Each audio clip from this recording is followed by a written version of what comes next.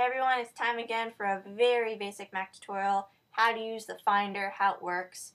So I recommend you watch this if you're thinking of switching to a Mac, if you just bought a Mac and you have no idea what you're doing, or if you're a Mac user and you just want to listen to me talk. Finder manages anything on your computer, all the files. So photos, Word documents, music, videos. You can access anything on your computer from the Finder.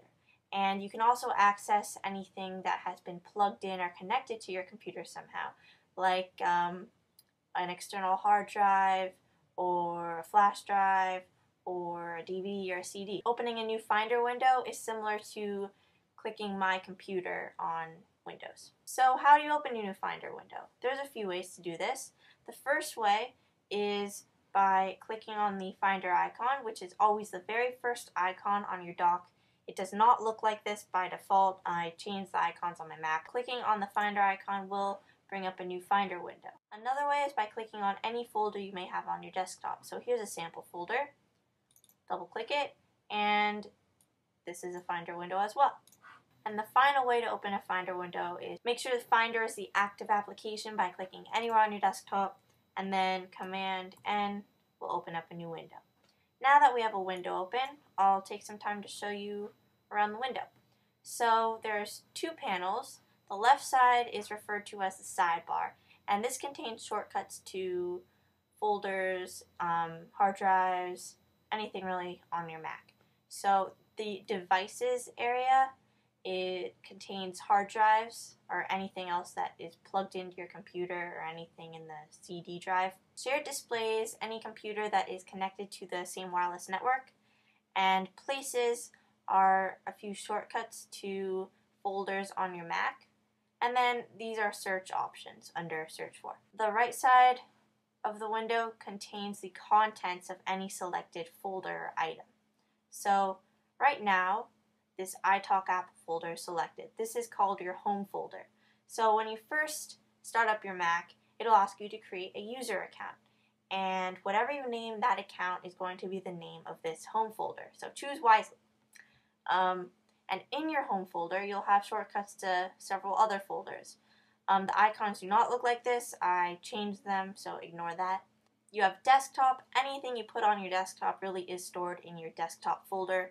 Documents, music, pictures, things like that. So what I recommend is if you're creating a Word document, instead of storing it on your desktop, put it in your Documents folder or create a folder within your Documents folder. How do you do that? Just double click on Documents, and there are several ways to create a new folder.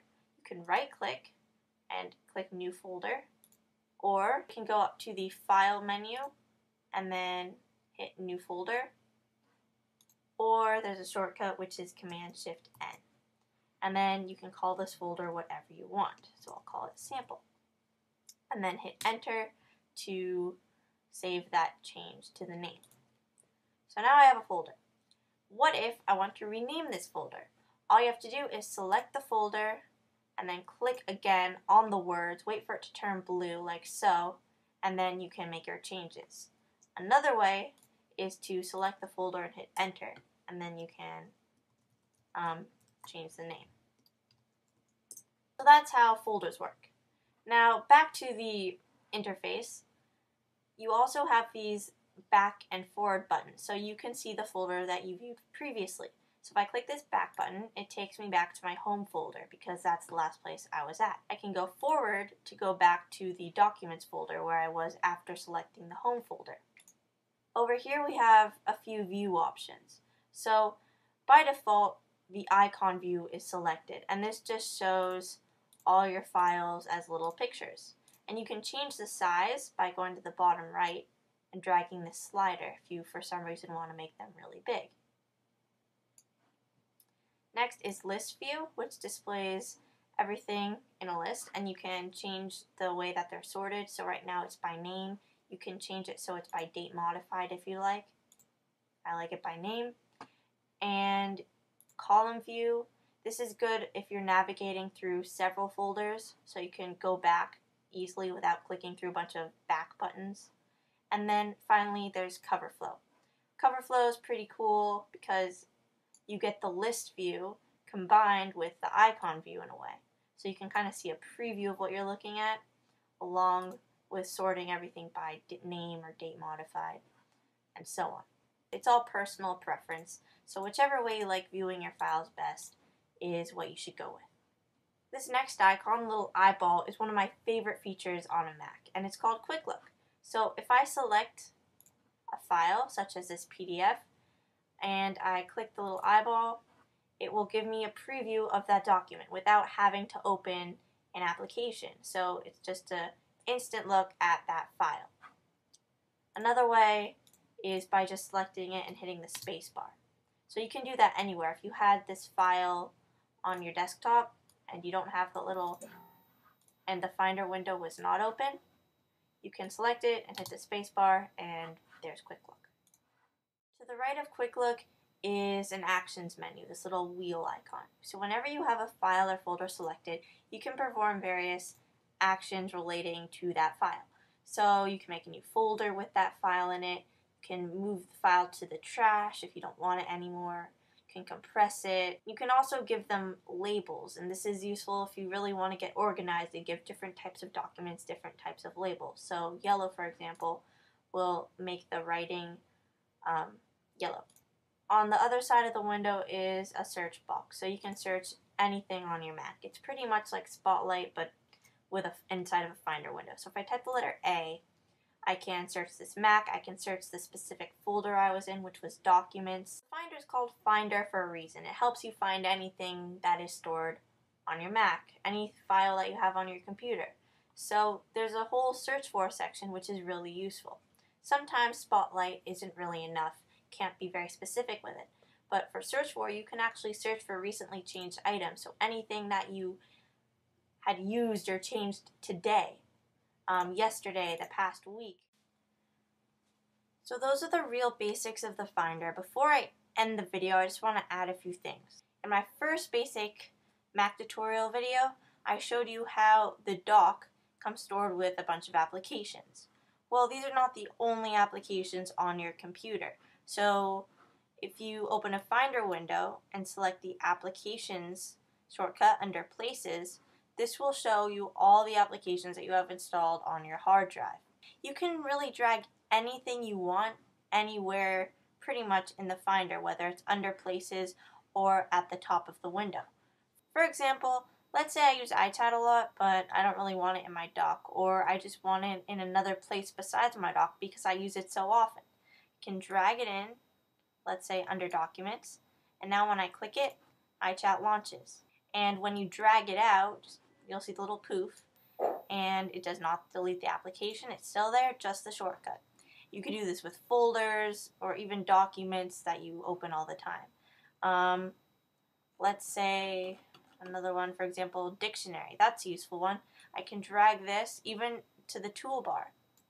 And now I have a little dictionary icon. If I click it, it will open the dictionary. To take out the dictionary, hold down Command while you drag. And these are just some really useful features that the Finder has to offer. If you right-click on the top part of the window, the toolbar, you can click on Customize Toolbar, and you can drag other buttons into the toolbar that you feel are useful, like New Folder.